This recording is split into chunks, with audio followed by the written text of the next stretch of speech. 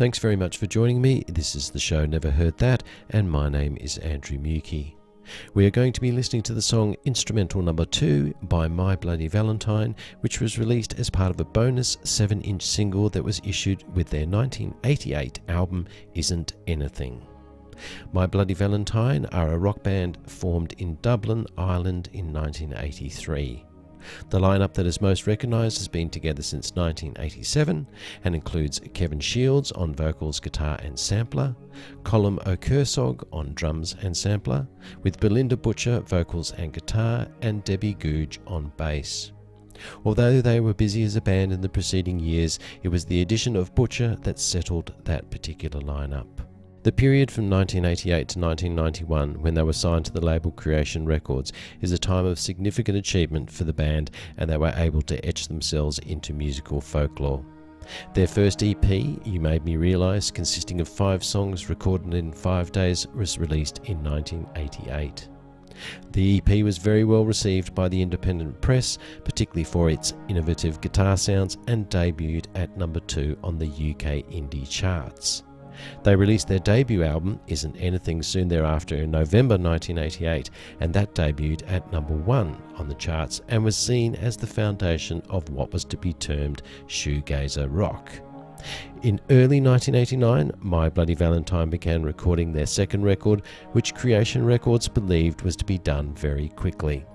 It was soon realised that this was not going to be the case.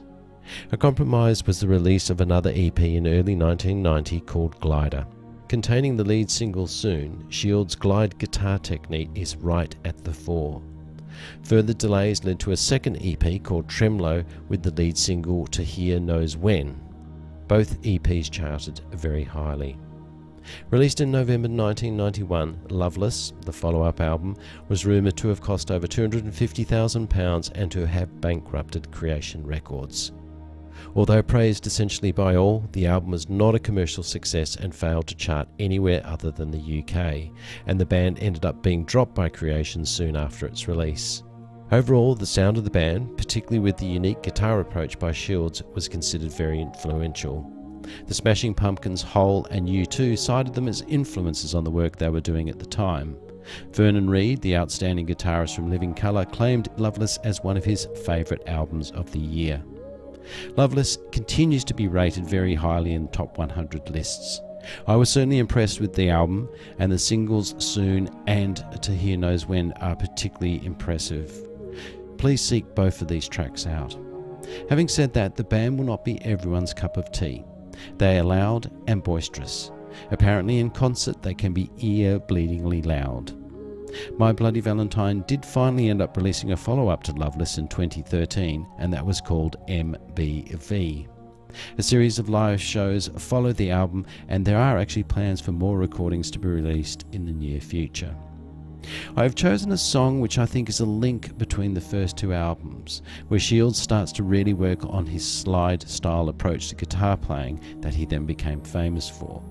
I believe that it provides a real insight into how they built up the songs that became Loveless. If you like this next song, please seek out To Hear Knows When, which is really quite extraordinary.